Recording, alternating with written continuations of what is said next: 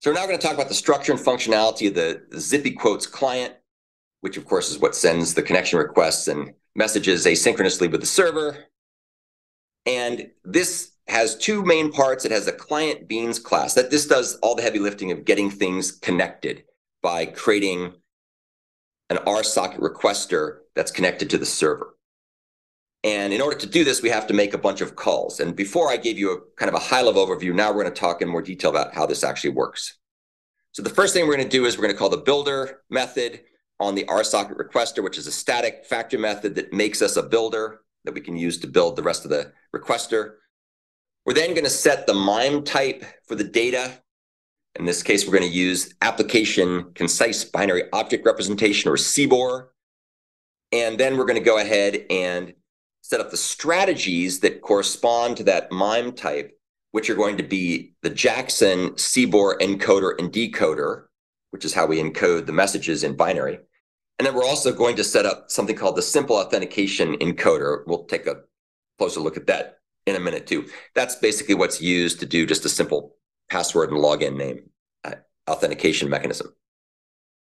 We then go ahead and use the RSocket connector fluent method in order to set up the connector strategies. As you can see, the connector strategies have two parts to them.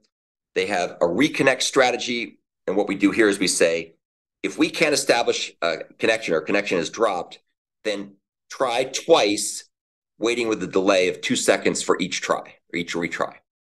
And the other thing we do is we go ahead and we set up an acceptor to handle connection requests coming back in from the server.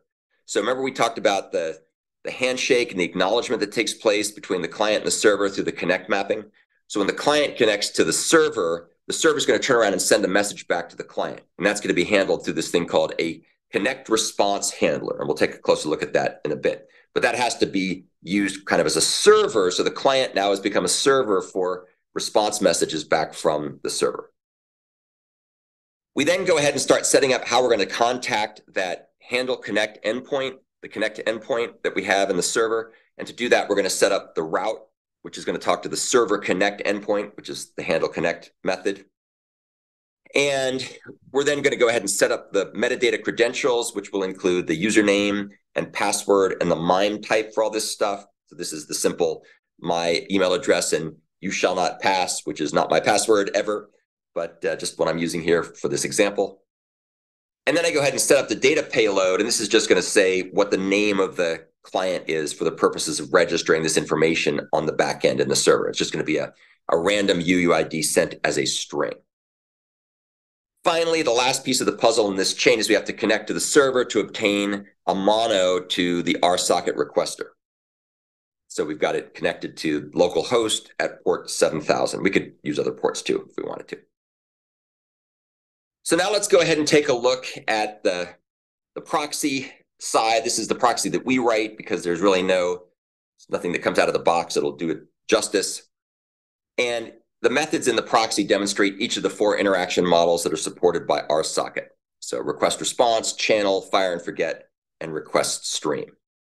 For this short walkthrough, I'll just talk about a couple of them. The code has all of them. So after the socket requester is created, then the messages can start to flow.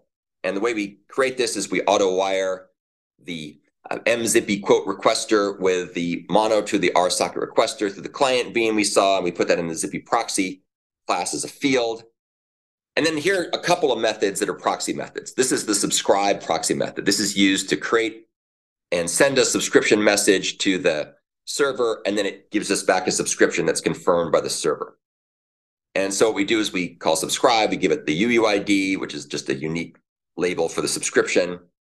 And then we go ahead and we call the route method with the subscribe parameter saying, hey, please go send this to the subscribe endpoint.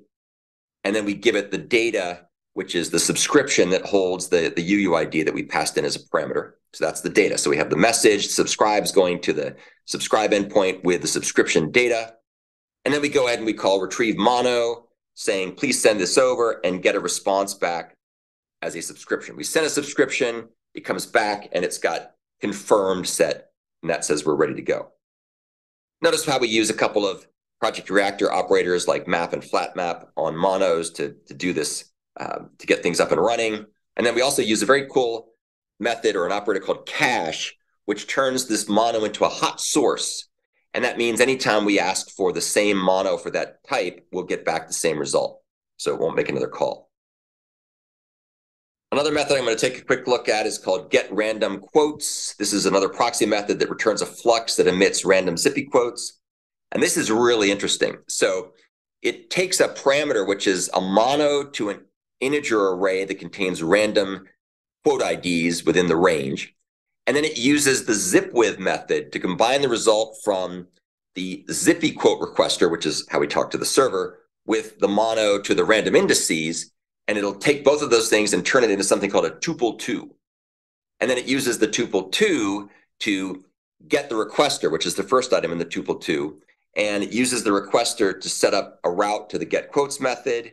And then it makes the data be the array contents, those random indices, as a flux. So that's what's being sent over. So we're sending a flux over, which is a channel example.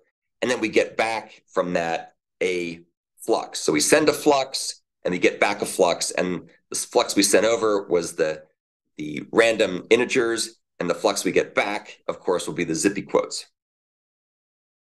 The flat map many call takes a mono and has it return a flux, so that's how we can get a flux back from this whole thing.